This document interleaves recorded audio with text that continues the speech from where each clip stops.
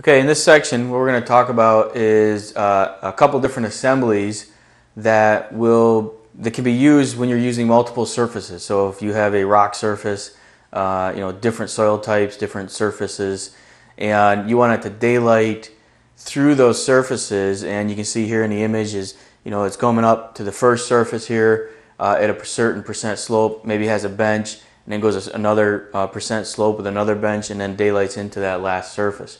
So there's a couple sub-assemblies that you can use to do this, and one is the daylight rock cut, and the other one is daylight multiple surfaces. Now both of them will allow you to put in materials like riprap or other types of materials along those daylighting features. But real simply, let's take a look at the parameters and how they're applied. So we'll look at the daylight multiple surfaces sub-assembly first, and you can see from this image is that you have multiple surfaces, and the assembly will come up to the first surface. You can control the slope, you can then control the bench slope, the bench width, and then it'll go up to the second surface, and same thing, bench, the slope and width, and then it'll daylight out to the first surface. So if you look at the surface numbering, it's surface 1 is your finished ground, or existing ground. Surface 2 would be your first level material. Surface 3 being your third level material, technically, or possibly your bedrock or rock. Okay.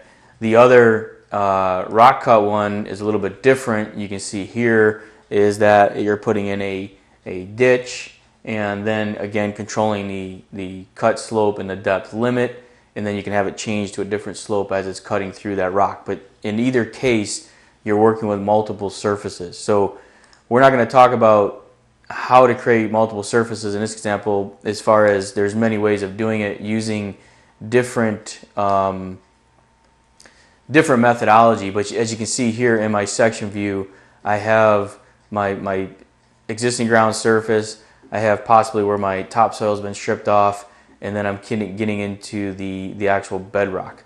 So you can see let me move out of the way here for a second.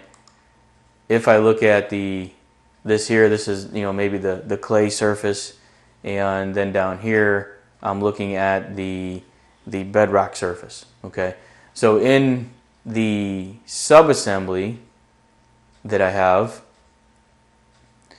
let's take a look at the sub-assembly and how it's built. Is you can see here that I've got the daylight feature here, and if we look at the sub-assembly properties under the parameters, you can see that I have the side, the variables. I've got my fill slope. You can see I can put in material thicknesses, and I can also use slope limits, so that based on the slope will depend on what material is being applied in that slope and along that area. But then you'll see I've got surface 2, which is what is the bench slope. So that's the bench slope. I've got a 1% bench slope there. I've got a bench width. In this case, I'm using a 1 meter bench width for that second surface. So along that second surface, I'm going to have a 1 meter bench. The cut slope for surface 1 in this case is 4:1. So it's going to go at a 4:1 slope and daylight from surface 2 to surface 1 at a 4:1 slope. The bench slope for surface 3, and the bench width for surface 3, and then the cut slope for surface 2. So between surfaces 3 and 2, I'm using a 2:1 slope. And then for my surface 3, basically going from my tie-in to my assembly to surface 3, I'm using a 1:1 slope. And then you'll see that you've got materials down here as well. So once you apply those settings, the next thing that you're going to need to do is make sure that you map your corridor accordingly. So if I take a look just real quick at the profile, you can see I've got multiple surfaces, multiple datums. For this example, we just drop down. Typically this would come from boring hole information. We'll have another section, another video in our VBook on how to create datum surfaces, so it would be covered in our surfaces VBook there. But let's take a look at the corridor model. And looking at the corridor model here and going to the corridor properties, you want to make sure that under the parameters that you're targeting to those particular surfaces. So you can see here is that on my daylight surface, I have it daylighting to the existing ground. My surface 1 is also the existing ground. It needs the daylight for the fill situation. Okay, the surface 1 is daylighting for the cut situation. It's going to go to existing ground. Surface 2 is the clay surface.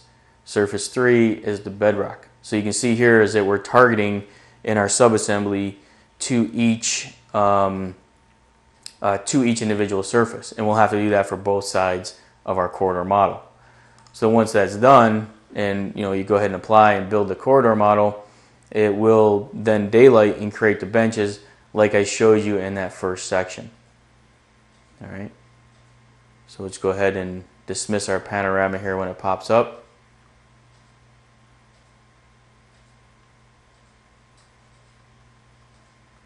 So just take a second, close that. And we'll go ahead and go back to our assembly here. We'll just look at this one section here that we have. And you can see this one here it's not in rock, but it's only in the clay, so it's only going to go up to that second surface, across, and then up in daylight. Over on this one, we are in the rock area, so it's going to go up with the rock cut, hit a 1-to-1, cut over for the bench, and then through the clay. All right, so that's how you go ahead and apply. You got to control the subassembly. Now, using other subassembly, again, look at the parameters and look at your regions and apply these particular assemblies within that in that region.